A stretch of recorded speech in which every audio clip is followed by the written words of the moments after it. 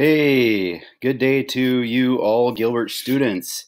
Today is Sunday the 20th, and going through my weekly recording of my slide presentation. Listen, I went all out for this one. Well, for me, all out, at least to start with. This is going, I don't know, I tried a bunch of different things, animations and stuff like that. I'm not saying it's good. And you should definitely probably read the module 1.4. But I just wanted to, whoops, stop that. I just wanted to make sure that you guys, have something that can hopefully draw you in, get you a little excited. All right, so today we're going to be talking about the Neolithic Revolution. Okay. Time. All right. So check this out, right? We humans start off as these nomadic hunter-gatherer people, right? They moved around, they followed the herds. Maybe they moved.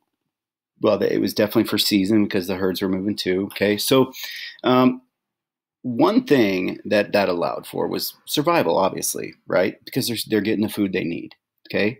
But the other thing that it allowed for, the time, it allowed for them to develop skills, right? New hunting skills. It helped them develop new knowledge, technology, right? And that is super important. So I just wanted to share that with you guys, right? Time for the early human is what's going to allow them to trial and error things and get them to the Neolithic Revolution, or the first agricultural revolution. Okay. All right. Mesopotamia and the invention of agriculture. Here we go. Boom. Yeah, there it is right there, right? All this nice light green area. Okay. If you notice, you got the Tigris River here on one side, the Euphrates River here on the other side. And those two rivers are really what makes this area so rich and lush, right? The rivers would flood.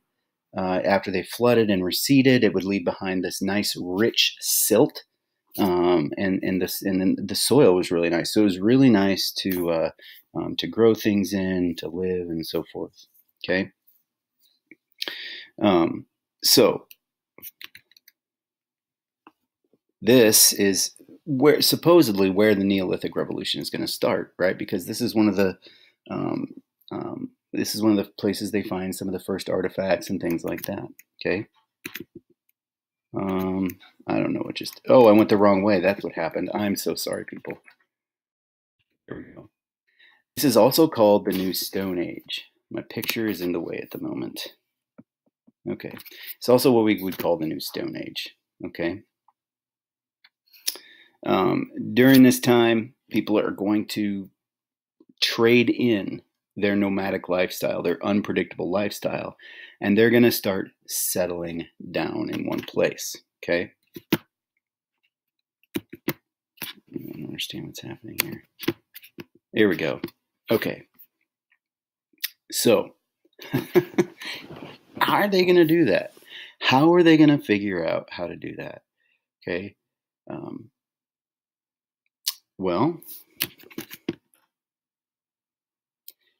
End of the Ice Age has to happen first. Okay, you have to have the end of the Ice Age, otherwise you're not going to get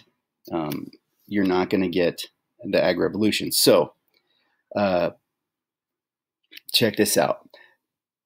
Back in the day, when we're hunter-gatherers, okay, the guys would go out hunting, the ladies would gather the food and the grains and berries and things like that. Now, when they processed the grains, crushed it up, did whatever they did, they would toss out the leftover stuff, okay, and then they'd move on, right? They'd stay in a place for so long, but then they'd move on, okay?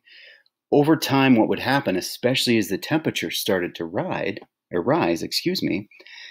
they'd come back and they'd be like, hey, there's stuff growing here. It wasn't here before. Because after a while, they learn their spots, right? They're coming back to the similar spots over and over again. So they're learning their spots, and they come back and they're like, dang, what's up? This stuff grew, right?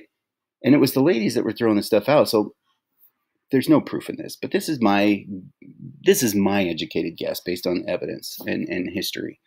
I think that the ladies were like, hey, this is where we throw out seeds all the time. I wonder. So what they do is an experiment. Maybe they toss out the seeds in a specific way and pay attention. Really good. Maybe they mark it some way.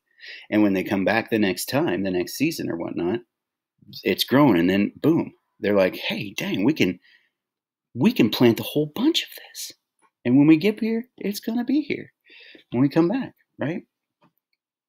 Okay.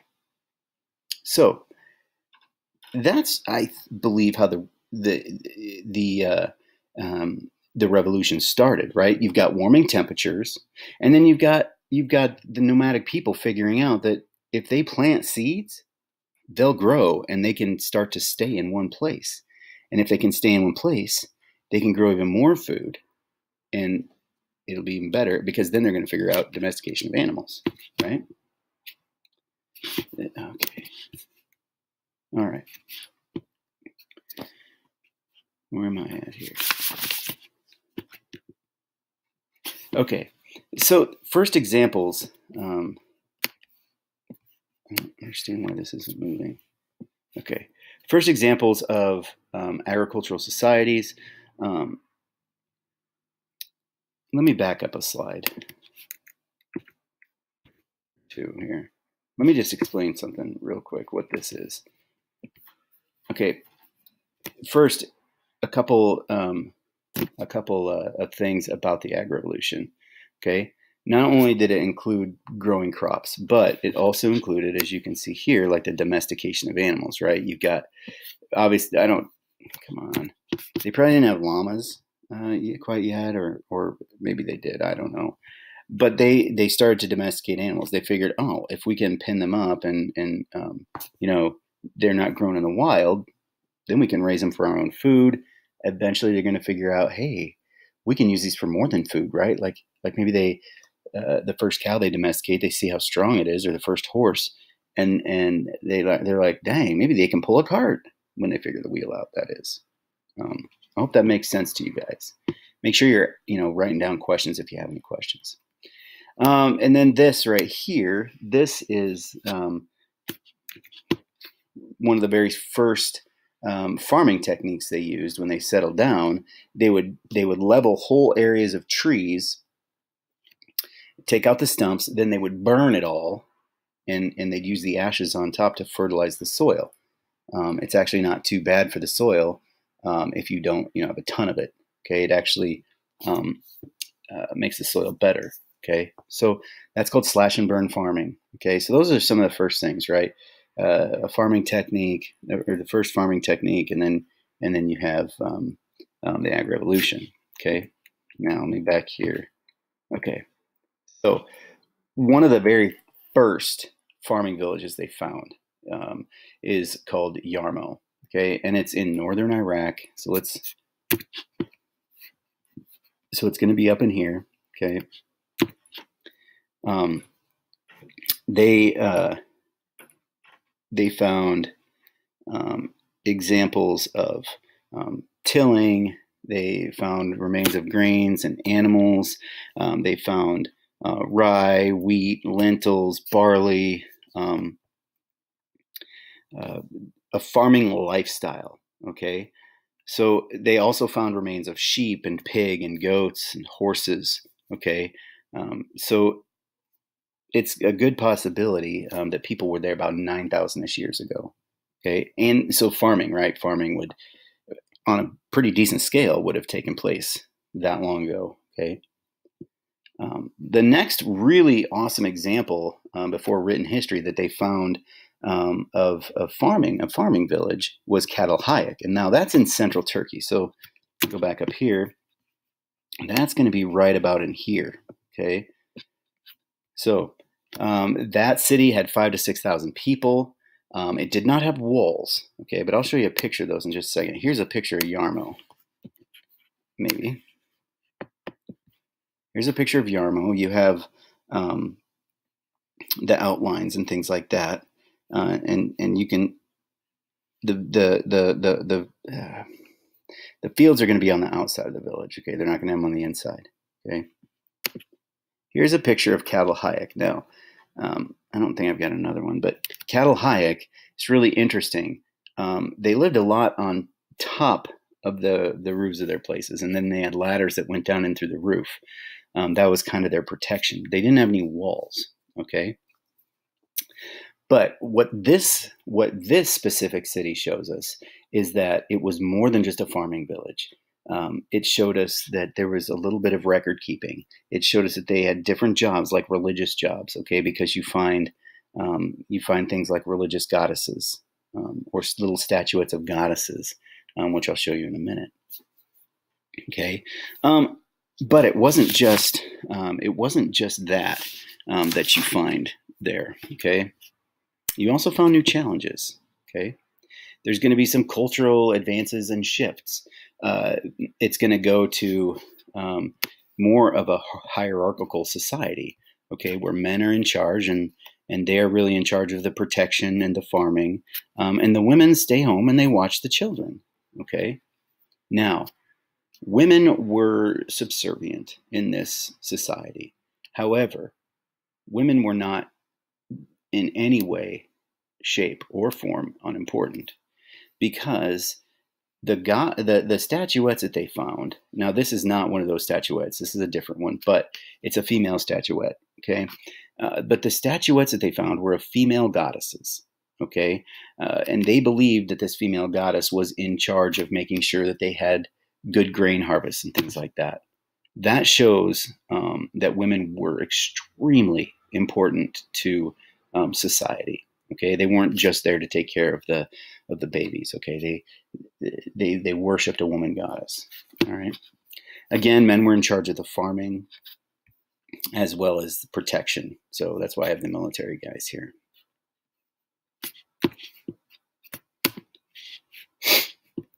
But there are also new problems that came about. Okay. Well, let me back up. Okay. Along with these cultural advances, right? I talked about new jobs. Not everybody's going to be able to farm, right? There's going to have to be professional soldiers. There's going to have to be religious people. They're going to need record keepers because they've got basically a village, right? They're going to probably have some sort of government. Probably nothing like we've seen now, but some sort of government, right?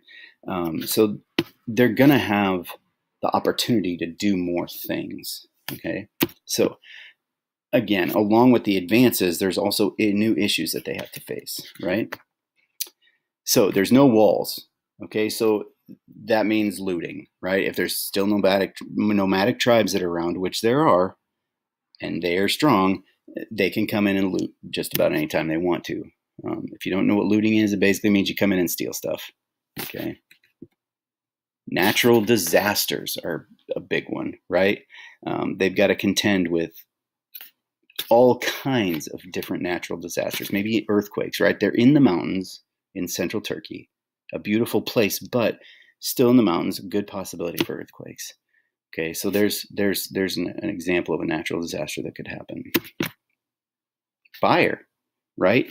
You're in close proximity with other people. Someone's little cook fire in their hut gets out of control, and boom, it can light up the whole place, right?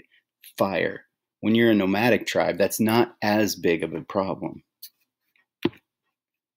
Floods, another big problem, right?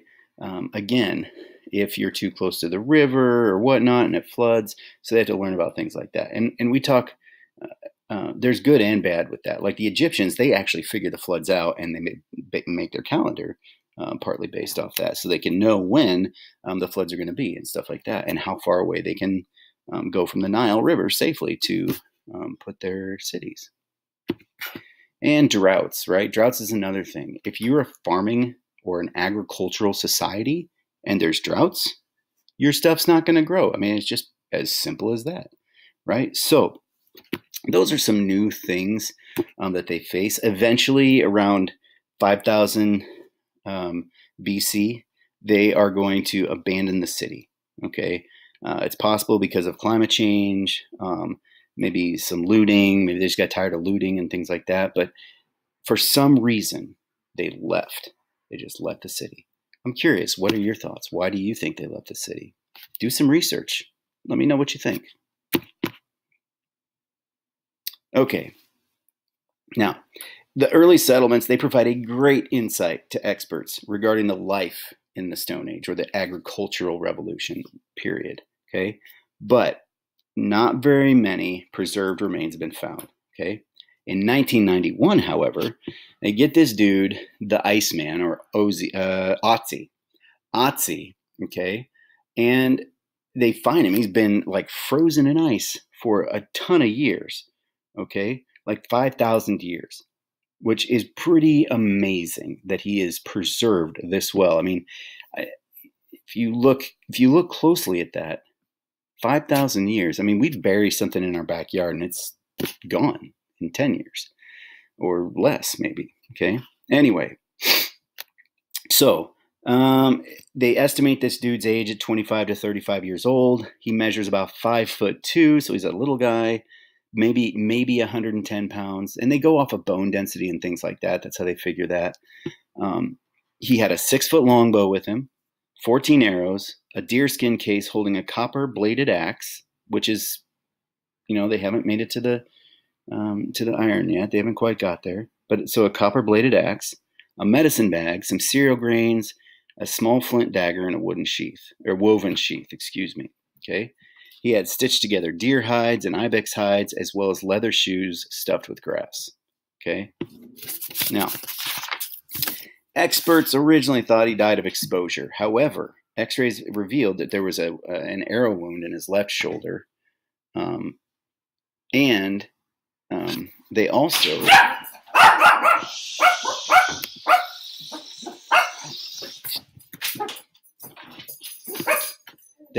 revealed that he was a farmer. They also revealed that he was a farmer. Sorry about that. So we have that, and those are some of the things that they figured out. Okay, that also helps them confirm that parts of Europe, Central Europe, actually, were permanently settled. So if we look, let's see. Oh, come on, there we go. We're talking way up here, way farther up north than this. Okay, because they found him up here. Okay, now let's come back here. That's the problem with having so many things, is that, okay, but there's more. Okay, there is more. Look at this. The earth is still spinning. While Mesopotamia is the region known to have the earliest transition to agricultural settlements, other parts of the world are going to make the shift between 8,000 and 5,000 BC. Okay, wheat and barley are going to spring up in Egypt, southeastern Europe, Southwest Asia, and India. Beans and squash and maize are going to come in Mesoamerica, so Mexico and Central America, and then where the Incas were in Peru and Chile. Okay.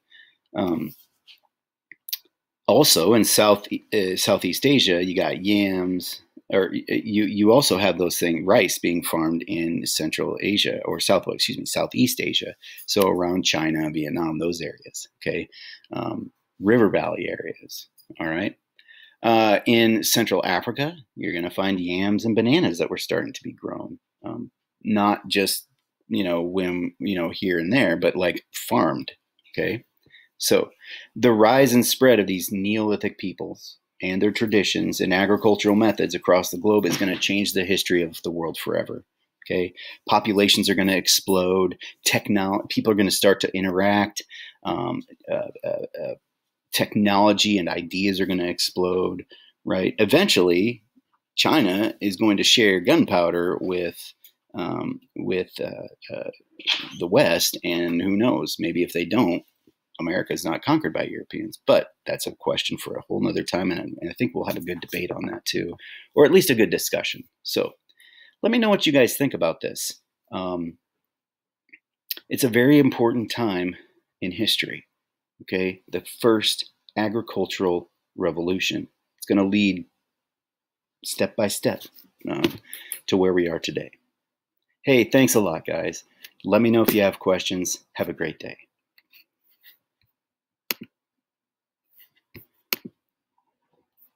I'm trying to pause it.